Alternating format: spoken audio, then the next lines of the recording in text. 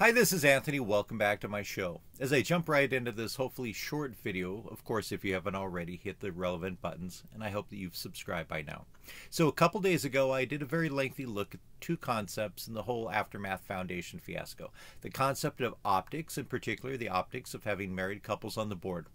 I argue just because the optics don't look good, and while I believe that the bylaws should be changed to prohibit related parties from serving concurrently on the board, that there is nothing unethical, immoral, or illegal about them being on the board.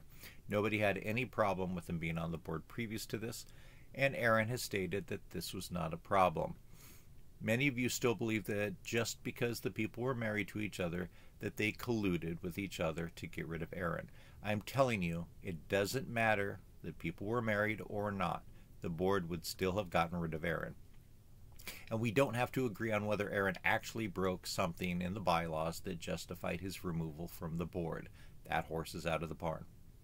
But I reiterate to you, if you're still fixed on this issue, that you think that it was because the couples were married, and you had in the end 3 married couples on the board, that is what caused them to get rid of Aaron, I would encourage you to continue trying to open your mind.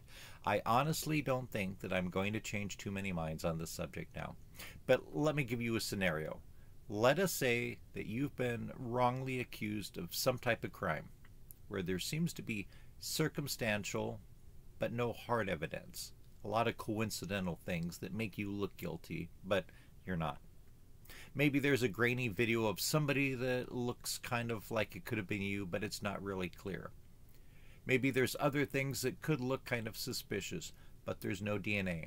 There's no fingerprints. There's no cell phone ping that puts you within 20 feet of the actual crime. And you go before a jury.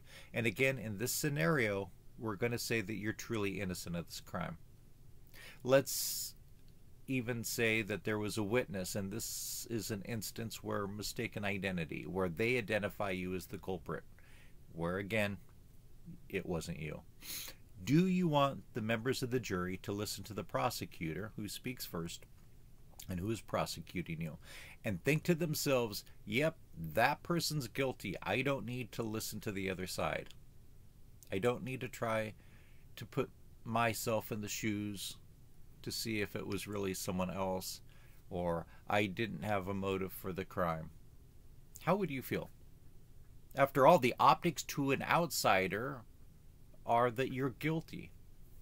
And so why keep an open mind when the optics are so clear to the jury on your guilt? Anyway, while I agree with you guys that the bylaws should be changed, there is nothing in that situation that would have been different if there would have not been 3 married couples on the board. End of story. And we're not going to all agree on that.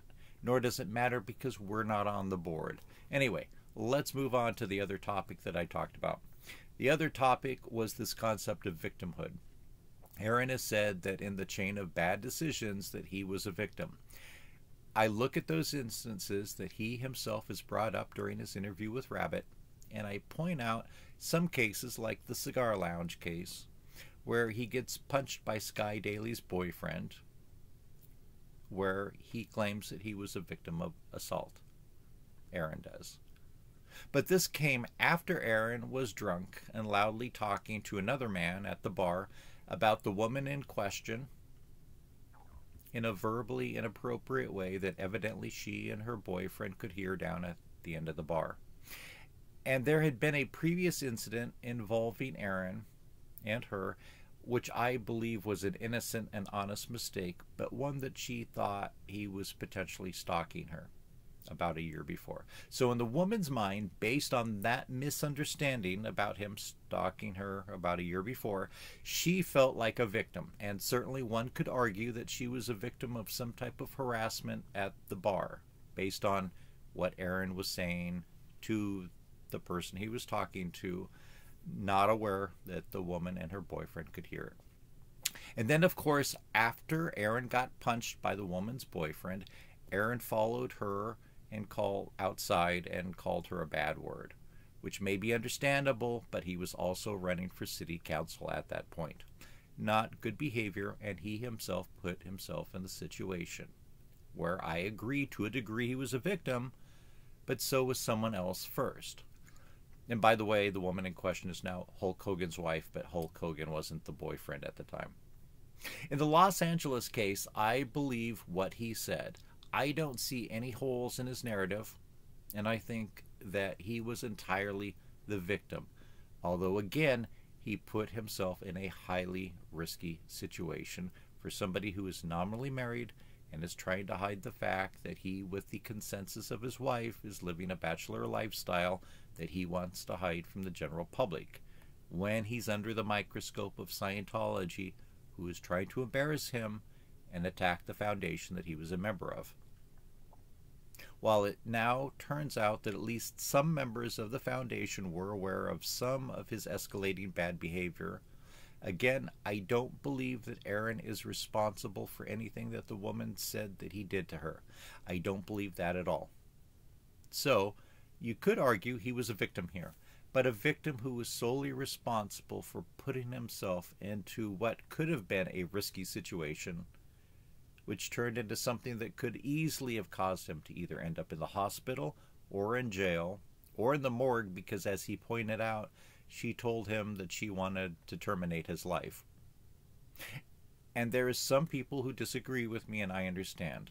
And again, you might agree with me that he might be playing the victim card a little too much here, but still disagree with me on whether the board was appropriate in removing him for these and other things. So I've tried to be cautious in some of the narrative here, because unfortunately the first big bombshell of today's video is that for some reason, based on the content or words that I used in my last video, that video got demonetized. And while it got a lot of views, I didn't get compensated for any of those efforts, which is fine, because I think that based on some of the feedback that I got, it changed some people's minds, and personally I think if I can help people come to better decision making, then I've achieved something. I've moved the needle in the right direction to improve the world at least a little bit more. The second big bombshell is I finally figured out how to make surveys on YouTube using their fairly simple poll creator. My first one is called Sympathy for the Devil. Has Mike Rinder redeemed himself? And despite me having a hard time just finding it on my own account, over 100 people so far have seen it, and as you can see, it's about 25 to 75%. I'll leave it up for a while. If you haven't seen it, look for it. It might be under the Community tab when you look at my homepage. I'm going to end up here and try to get this uploaded soon, maybe work on some other videos today. I really do appreciate everyone's comments. Some of them are heartwarming and some of them are just snarky. I'm going to be honest with you, sometimes when I get caustic statements from somebody, it's hard not to try to just zing it back in their face. I'm human and that's a natural reaction. But there's been a couple people that have sent pretty negative comments to me, accusing me of arrogance or they don't like the tone of my voice, and I responded to them with a sincere message. And we, in one case, ended up having a very nice positive back and forth with one another. And the other one, we didn't have as many comments back and forth, but I still changed their mind. And in my mind, that's what my channel is about doing. Trying to bring people to a better understanding of the world when some of these things are kind of complicated to look at, and there's some issues that aren't readily apparent to people. I know that there's a lot of trolls out there, and I know that no matter what, some people will complain or leave negative comments, but sometimes people just get off on the wrong foot in the morning. Sometimes they may not listen to everything I have to say, and they may make a quick judgment that clouds the rest of what they listen to, or they may just be having a bad day. If we're interested in the former Scientology world, it's because we want the people that are in it and that have left the church to have a better future and to have a more positive future. And that's what the Aftermath Foundation wants, and that's what Aaron in his future foundation will want. Let's just try to proceed in life with the most positive attitude that we can all muster. Thanks for watching my video. Check out my other ones if you haven't already. I hope you've subscribed and hit that like button. Even if you don't like this video, every like is a strike against Scientology. Thanks so much.